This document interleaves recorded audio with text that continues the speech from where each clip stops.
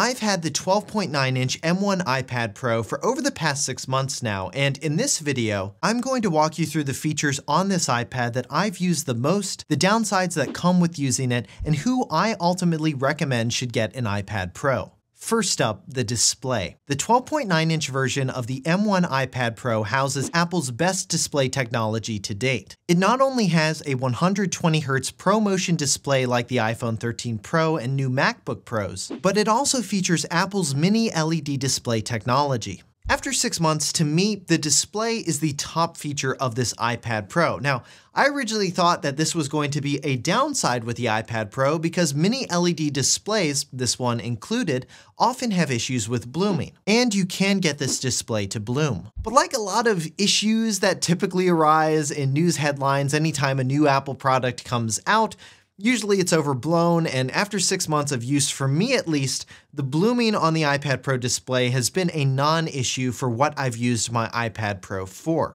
And the increased contrast ratio of this display far outweighs the negative effects of display blooming. And the 120Hz display just makes everything on this iPad feel wicked fast and smooth. It's one of those features where once you get it on one of your devices, you want it on all of your devices. The next feature that has made a huge difference for me on this iPad Pro is FaceID, and while this isn't a new iPad Pro feature, the iPad Pro is currently the only iPad in Apple's lineup to feature FaceID, and weirdly, the only Apple device made for typing that houses FaceID since this year's MacBook Pro oddly did not include FaceID with the new redesign. To me, after having 6 months to use my iPad Air and my iPad mini, which have Touch ID embedded in their sleep-wake buttons, and comparing that experience with the Face ID experience on the iPad Pro, there's just no getting around it. To me, Face ID is the fastest way to authenticate into an iPad, and it's just more convenient. The only issue I've had with Face ID is when I have my iPad on a table and I'm standing up more over it, it doesn't really work well in that situation, or if you're too far away from it in that situation either. But in all other scenarios, it's been great. The next feature I've really liked with the 12.9-inch iPad Pro is the full-size Magic Keyboard you can pair with it. I prefer typing on the larger size of the Magic Keyboard because you get a little bit more space for your fingers and it feels exactly like Apple's laptop keyboards. The key travel is great, and having an integrated trackpad is very useful thanks to the cursor support in iPadOS 15. Without the Magic Keyboard, I'd be using this iPad way less. It basically turns your iPad into a laptop configuration, which is great for writing and web browsing. Also, the new white color of the Magic Keyboard has surprisingly held up really well over the past 6 months, and it looks better than the black version did at the 6-month mark in my experience. Though I have been pretty careful with it since the white color of the Magic Keyboard is susceptible to color transfer. Now, the next thing that's made a really big impact on my use of the iPad Pro are all of the Apple ecosystem benefits you get when you use other Apple devices with the iPad Pro. The ones I've used the most with this device are Apple's automatic headphone switching with AirPods and certain Beats headphones, continuity with my iPhone where I can pick up where I left off on an app on my iPhone on the iPad Pro, AirDrop, which makes it easy to move files wirelessly between all of your Apple devices, and spatial audio support for paired AirPods devices, which makes it sound like you're listening to something in surround sound, and that paired with the HDR capabilities of this iPad Pro's mini LED display make it a fantastic content consumption device. iPadOS also got some new features that have made a big impact on how I use the iPad Pro.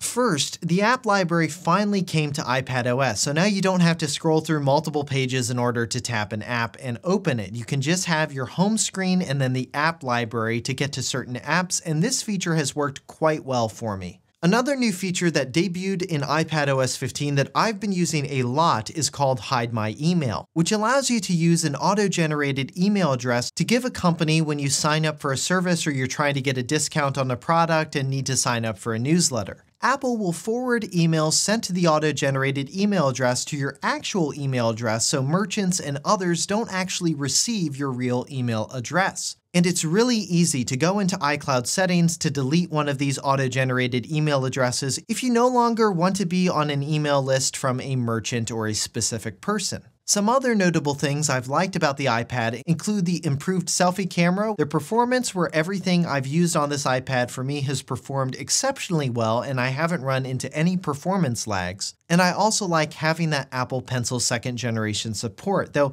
I don't use it on this iPad as much to take notes on as with my iPad Air or my iPad mini, since those are a bit easier to carry around and write on. However, I could totally see where having the extra screen real estate of the 12.9-inch iPad Pro would be beneficial to those wanting to do artist and graphic design work. I mainly use the Apple Pencil for note-taking and signing documents. And speaking of signing documents, I actually stumbled across this really cool feature that you can use between a Mac and an iPad called Continuity Markup, where if you open up a document preview from Finder on your Mac by selecting it in Finder and then hitting spacebar, you can select the Markup button and then in the dropdown that appears, select the iPad Pro to mark up a document. So if you're working from a Mac, it makes it very easy to go in and sign contracts or mark up a document without having to move the document file back and forth between both devices. So that's everything that's made a positive impact on my use of the iPad Pro over the past 6 months. Now, before we talk downsides, let's talk battery life.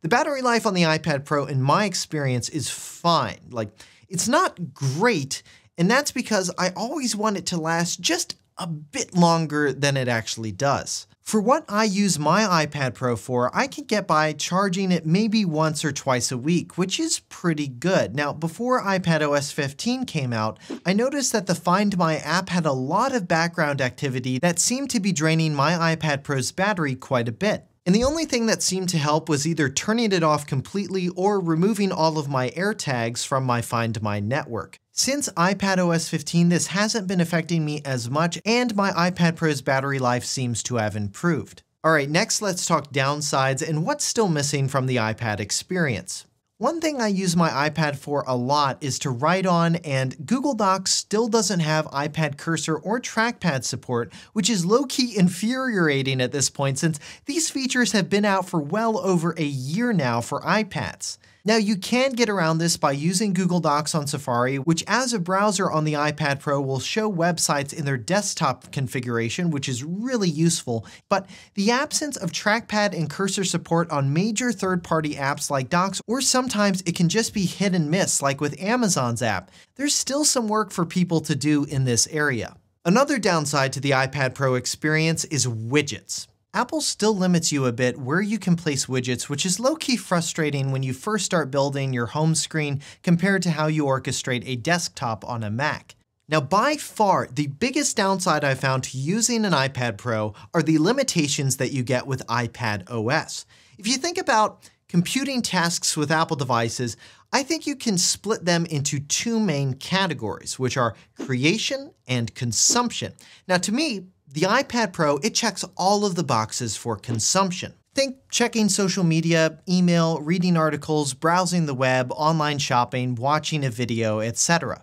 Plus, it's a more flexible device for consumption than a MacBook Pro because you can use it in many more configurations. Where things get confusing though is for those who want to do what I'd consider to be more creative computing tasks. Think photo and video editing, coding, creating music, drawing and illustrations, etc. For the iPad Pro, there are technically apps that allow you to do all of these things, especially for drawing and sketching with the Apple Pencil. However, because iPadOS prohibits sideloading, which is downloading an application directly from the web, like you can safely do on macOS, you're more limited to what apps you can download on iPadOS, even though both the MacBook Pro and the iPad Pro now run off the same processor and cost roughly the same. So who is this iPad Pro for, and do I recommend it?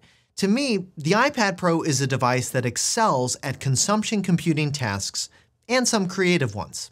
It can do some specific creative computing tasks very well, but it still can't replace a lot of professional apps and workflows you can do on a Mac due to iPadOS's limitations. I think you'd get this iPad because you want the pro hardware features that come with it, like its 120Hz mini LED display, LiDAR sensor, better rear cameras and M1 processor, and or if you want an iPad in a larger form factor because the iPad Pro line is the only one with the 12.9-inch size. Now, if you don't need the top of the line features or you don't need a larger sized iPad, you should probably look at the smaller and cheaper iPad Air, which has the same form factor and accessories that you can get with an iPad Pro. And if you're interested in learning more about how the Pro compares to the Air, you should check out a video that I did on that exact subject, which you can get to by clicking the link here in this video, and then you can come back to this video, or check out the link in the video description below.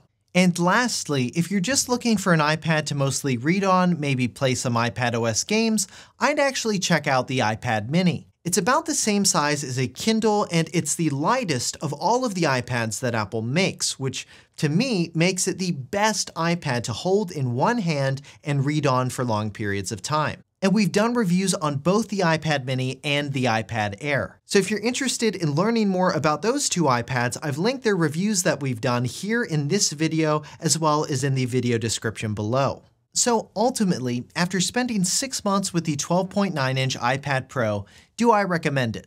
Yes. For me, I've loved using this iPad Pro because of its great screen and typing experience. In fact, it's actually replaced my old MacBook Pro as the portable computing device I carry around with me and write on. The iPad Pro starts at $799 US for the 11-inch version and $1,099 US for the 12.9-inch version, and comes in either space gray or silver, and you can use the purchase links on the side of this video or in the description below to learn more. I hope you found this video helpful, and if you did, hit that thumbs up button and subscribe to the channel to see more 6 months later reviews like this one.